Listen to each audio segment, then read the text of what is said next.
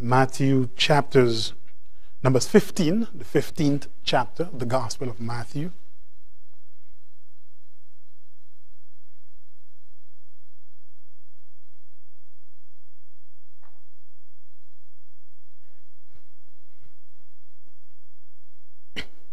And verse numbers 8.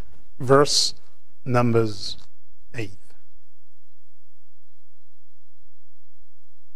The Bible says here, this people draweth nigh unto me with their mouth, and honoreth me with their lips, but their heart is far from me. Lord, we thank you, we honor you, and Lord, we pray, God, may you bless your word to our hearts. And Lord, we just want to give you the praise and the honor and the glory. We exalt and we uplift your name. And so, Lord, we thank you for what you're going to do. In Jesus' name we do pray. Amen. Amen. And so, of course, here is Jesus again in one of these other debates there with the scribes and the Pharisees. And as we know, as we read the gospel, we know that Jesus did not enjoy a perfectly good relationship with them. Everything was correct on his end. They were the ones that had the problem. Amen? But they acted and they spoke to one another and they spoke to the public and they spoke to the authorities as if it's to say that Jesus was the one that had the problem. But we know better than that. Amen? That he had no faults or he had no problems. And so here they're in a debate with him, or he in a debate with them, and they are mentioning things, of course, which is just tradition. And Jesus is trying to refute what they're saying. He's trying to refute them, or rather to put them straight, if you please, or to say it in a better way. He's trying to get them straight, because so often what they're doing is that they hold to their traditions and they uphold the traditions as if it's to say that it is gospel or it is Bible. See? And they hold it in a higher esteem than scriptures. I mean, many of the arguments that you would have with them in regards to the law and the Sabbath, it is because he's arguing with them, because if you would know that, of course, within a certain period of time, when there was so great silence, the Jews, the Pharisees and the Jews, they implemented a lot of their own Sabbath rules.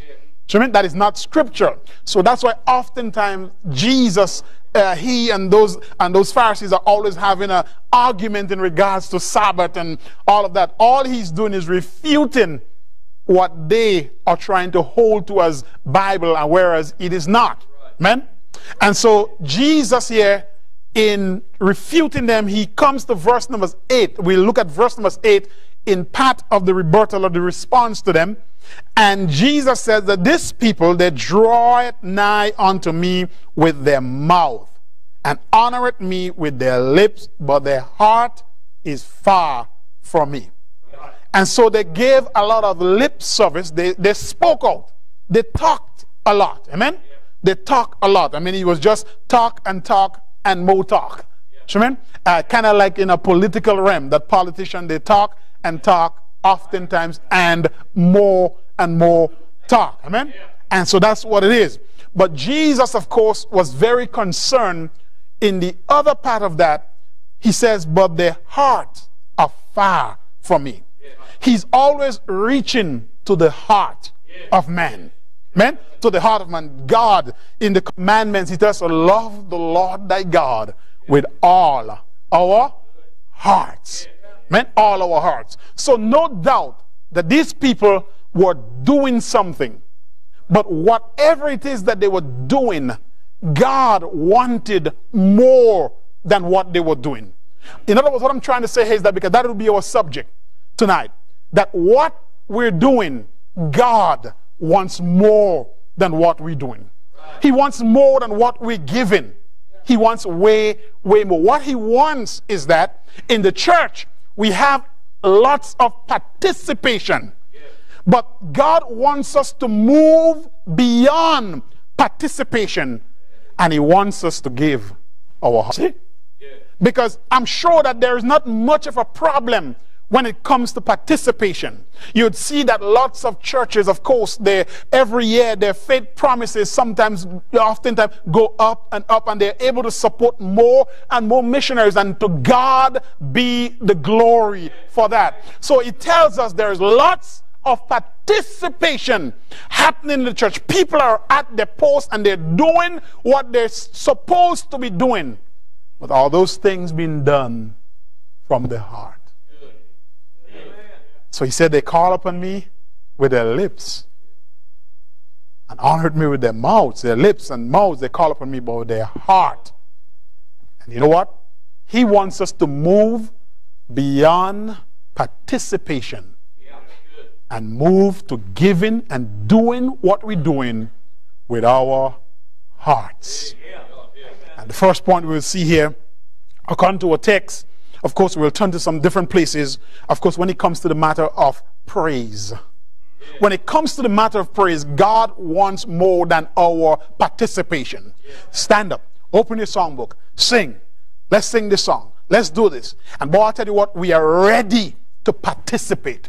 There are no problems as far as where participation is concerned. I'm sure that there are at least 99% of participation when it comes to praising God on that Sunday morning or Sunday evening, whatever those given times are. When it comes to the praise and the worship service, we good as far as where participation is concerned. There are hardly any person that rebels or goes against and said, I'm not going to stand, I'm going to just sit, as long as they are physically able to do so. I doubt that there is any problem as far as where participation is concerned. I doubt that there are any problem when people say, let's sing, and that people open that songbook, and as long as they're able to see those words and read those words, they sing out. Right. But that is participation. Yeah, right.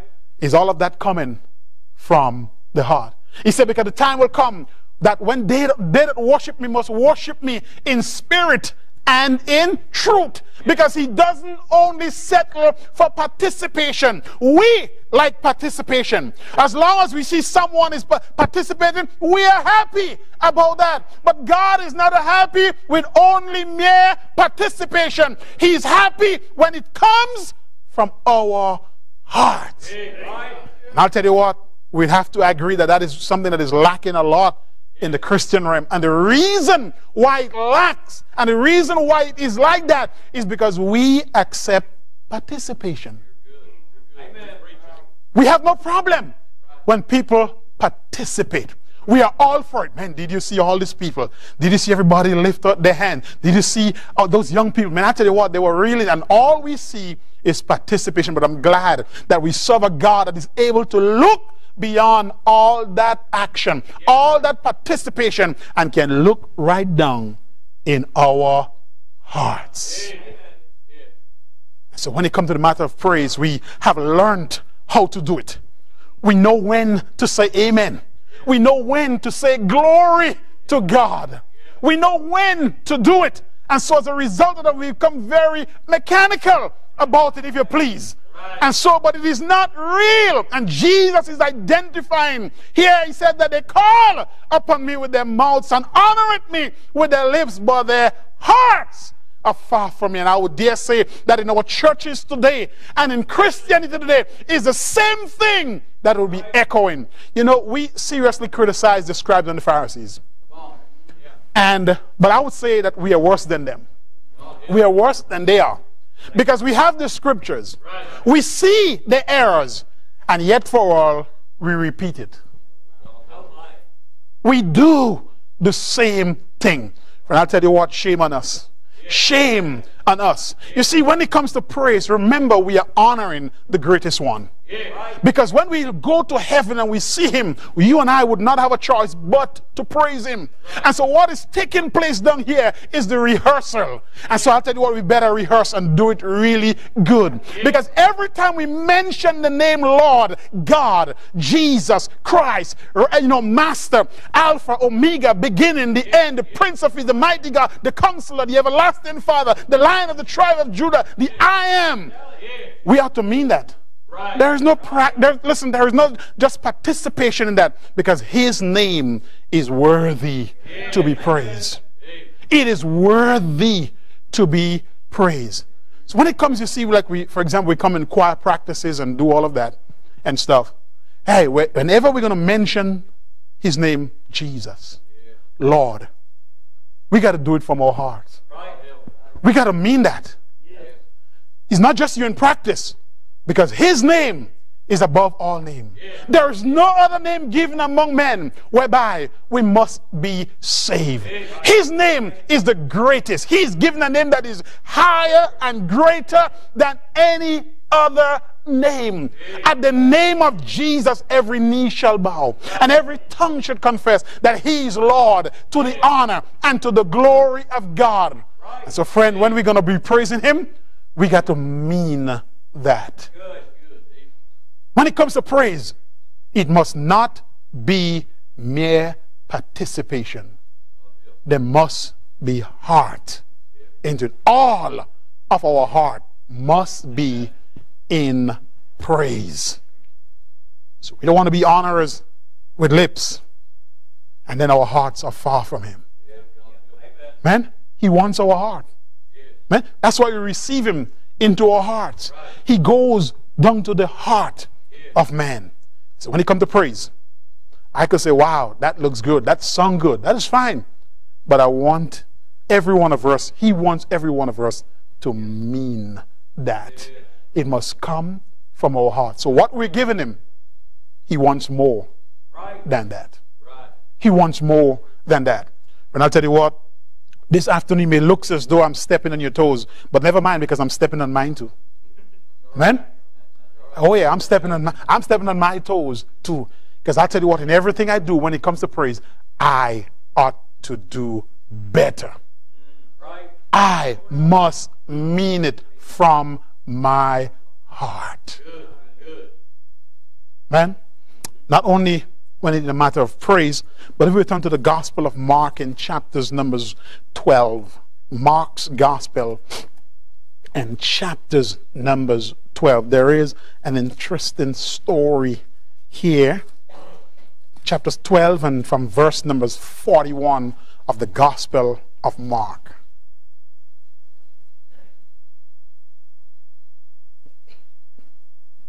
From verse numbers 41 of chapters 12 of Mark. The Bible says here, and Jesus sat over against the treasury and beheld how the people cast money into the treasury, and many that were rich cast in much. And there came a certain poor widow, and she threw in 2 mites that make a feathering. And he called unto his disciples and said unto them, verily I say unto you, that this poor widow had cast more in than all they which have cast into the treasury. For all they did cast in of the abundance, but she of her want did cast in all that she had, even all her living. Now, just imagine if Jesus could have sit over on the other side and become a key observer of that situation. It had to be important. It just had to be important that he set aside himself from every other thing. I mean, you would imagine that there would have been sick people around. I mean, there would have been a lot of other activities around. The scribes and the Pharisees would have been around. And he did not, he forgot, he just didn't engage in no arguments and no quarrel with them. What took center stage was that episode with the old woman, that widow woman that is given her 2 mites. And then on top of that, not only that he was a key observer in that situation, he took it, he called his disciples, and he made a lesson out of it for them. He made a lesson. And then he began. And so when it comes to the matter of giving, we notice that Jesus is saying there were lots of people that was participating in giving. They were good participants. And God, even if you're a participant, God would take what you have done, and he would turn it into his own good. He have oftentimes had done that. He's God, and he can do what he wants with that. But what God wants, you see, you would have done that, and God would have taken it and he would have made good out of it, but it would have not benefited you and I spiritually. We would not have gained anything because we did it out of participation and not out of our hearts. Our hearts was not in it. See? And what God wants, as Jesus is saying, listen, what we want, we see someone who had little, and whether she had much or whether she had little, that's not the real issue, but the real issue is that she gave it out of her heart. Her heart was in her giving. See? As if it's to say that if this woman had $1 million, she probably would have easily give it anyway and be happy about it. Now, you may have your doubts about that. But let's take, for example, of course, let's just by illustration, just to solidify that what I'm trying to say here. Let's take Martha and Mary. In John chapter 2, the Bible said that Mary, she took a pound of ointment of the speaking and she anointed the feet of Jesus. And Judas says, why wasn't this ointment sold for 300 pence? The Bible said not that he cared for the poor, but he was a thief and he had the bag. And he bare which was put into the bag. Now you know that thieves, that they know the prices of everything around town. They know what everything costs because they are thieves. So they know what it costs. Now, but here it is that he said, why wasn't it sold for 300 pence? The average day's work is 1 pence. For the agricultural worker especially, 1 pence. So it means therefore that if that ointment cost 300 pence, Martha was willing to take the value of 1 year worth of work and put it at the feet of Jesus. And if Martha could take the year worth of work and put it at the feet of Jesus, and the order just go up, and but she was just trying to honor God. You telling me that this poor widow woman, that if she had $1 million or whatever she had, she wouldn't have been willing to do it? She could have well been willing to just do it, because she come there and she was going to just give to Jesus. She was going to give to the Lord, not by participation, but out of her heart.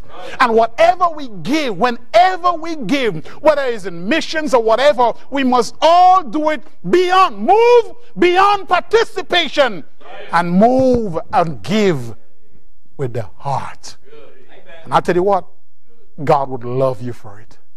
God will bless you for it. Oh, God would honor you for it. His name would be lifted up and be exalted for it, because people are not just honoring him with mouths and lips, but they are lifting him up and they're honoring him with their hearts. Could you imagine what a Sunday morning would be like if all of Immanuel Baptist would be here and it is all heart? I mean, it is just all heart. All heart. I could imagine how ticklish that woman was, how fun it was for her to give. She was happy about giving because it was all from her heart. So when it comes to praise, God wants us to move beyond participation and give and praise with our heart. When it comes to giving, he wants us to move beyond participation, as illustrated, and give from the heart. Thirdly, not only them two, but when it comes to service, Revelation chapters numbers 2. Revelation chapters numbers 2.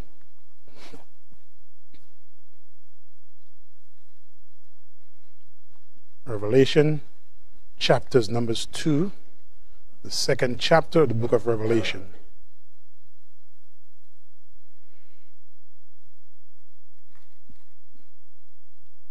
From verse numbers 1, the Bible says here, from verse numbers 1, unto the angel of the church of Ephesus write, these things saith he that holdeth the 7 stars in his right hand, who walketh in the midst of the 7 golden candlesticks. I know thy works, and thy labor, and thy patience, and how thou canst bear them which are evil, And thou hast tried them which say they are apostles and are not, and hast found them liars, and hast borne and hast patience, and for my name's sake hast labored and hast not fainted. There is no doubt that this church here was a working church. I don't think the pastor of the church had a problem with participation. Now, this church here had 3 real good pastors.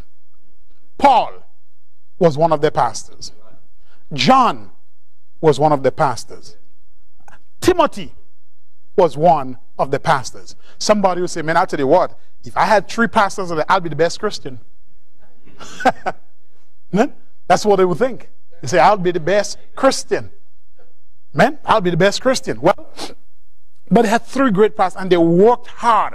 As you would notice, a lot of work and labor is mentioned. As a matter of fact, down in verse number 3, he mentioned that in the end, he said that thou hast labored and hast not fainted, giving you an indication that they worked so hard and they was not weary in their well-doing. They kept on working. They didn't say, you know what, man, all the workload is falling me. I'm doing too much for this church. I'm just doing too much. I can't, listen, I need to put a hole. No! They kept on. They has not fainted. They kept on. So when it comes to participation in the service, people were at their post. They cleaned it if they had to. They gave out the tracts. I mean, the people, every person was in their post. Those for the nursery, those for, for the songbook, those in all the musician and the choir, and I mean, just name it, the security details, everything. Everybody was doing what they're supposed to do. They were laboring. They were participating in their service. They were participating. But then, the next verse, something was wrong. He says, nevertheless, I have somewhat against you. How could God have a problem with a participating church like that? Something was missing. Heart was missing. He said, nevertheless, I have somewhat against you because thou hast left thy first love. And that is one thing that is not by participation. It is by heart. Love is not by participation. It comes from the heart. He said, because thou hast left thy first love. And he said, repent from that. So the church, they had no problem in participating. But from their heart. I'm trying to imagine to myself, even as a preacher, how many times may I have mounted the pulpit? And I did it out of participation. I knew what to do. I knew what to say. I had the sermon, it was outlined. So all I did, I was able to perform. See? I was able to perform. Somebody might have even gotten saved. Christian might have been even drawn closer to God. But the problem is between me and him. Between me and God. The problem lies. Because my heart was not where it's supposed to be in it. I honored him with my lips and my mouth. But heart. See what I mean? I meant well with what I did. See what I mean? I was happy to do it. There was never in my mind a time when I said, I don't want to do it. But still, my heart was not where I was supposed to be with him. And he's not, listen, he wants us, when in our service, to move beyond participate. Well, I'll do it because the preacher will be happy. I'm glad. I'm glad about what Joseph said. Joseph said, when Potiphar's wife came, Joseph said, listen, how can I do this against God? Right. He didn't say, how can I do this against Potiphar? He helped me, he's a good master to me, and he loved me and stuff like that. No, that was secondary. The first thing was God. See what I mean? Was God. And so when it comes to our service, God wants us to move beyond participation and do it serve with our heart. A labor of love. Lastly, Mark's Gospel, chapters number 6. The Gospel of Mark in chapters numbers 6. And verse numbers 52.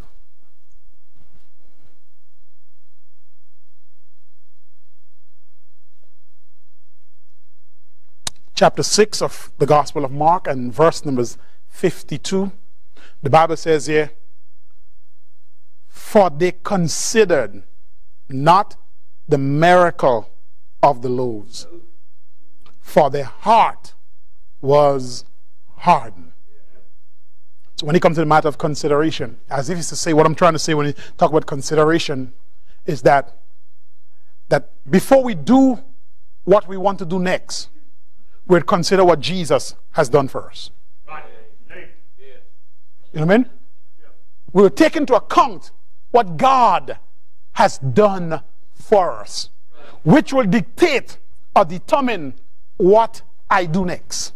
Because every time as a Christian, before we sin, we consider or we pay attention or we think about what Jesus have done on Calvary. I tell you what, a lot of times we will avoid that sin.